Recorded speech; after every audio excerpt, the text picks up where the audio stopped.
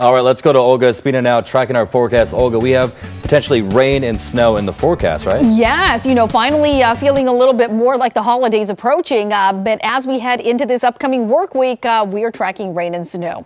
The sunset time tonight, that was at 4:44 in the afternoon. So we continue to get those shorter days across our region as we approach winter solstice, which is now in just a bit over 2 weeks, 16 days to be exact.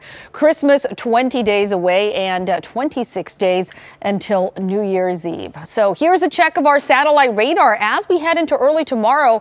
Weak Santa Ana wind event bringing us that offshore flow, helping to clear things out. So not as much cloud cover and fog expected as what we experienced this weekend. And then here are some of the big changes as we head into Tuesday. Take a look.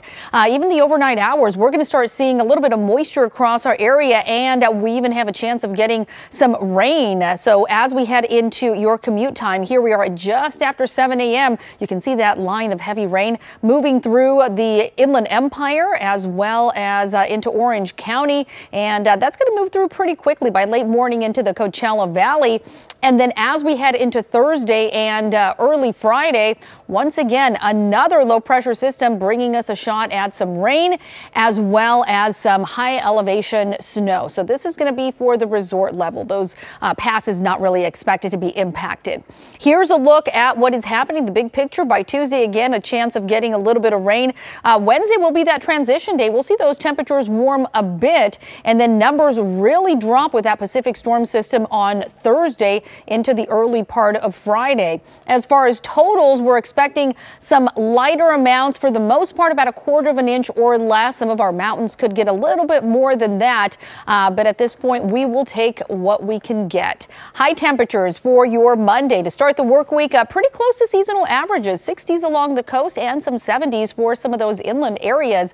Here's a look at the extended outlook. So you'll notice tomorrow pretty comfortable in the 70s for a lot of those inland spots. Tuesday, numbers start to drop with that chance for some rain. Wednesday, a slight bump in the numbers before we cool things down once again by Thursday, Friday. Next weekend, yes, it's still going to be mild, but dry conditions expected. Here's a check of the IE, the high desert, as well as the mountains. I'll send it back to you guys. Hi everyone, I'm meteorologist Alex Biston. As we get closer and closer to winter, the sun will continue to rise later and set earlier. Today's sunset was at 4:43. Next month, the sun will set at 4:58. In February, sunset time will rise to 5:27. And in 3 months, the sun will set closer to 6 o'clock. The gift of a toy means so much to a child in need. With your help, we can make the holidays special for kids in our community.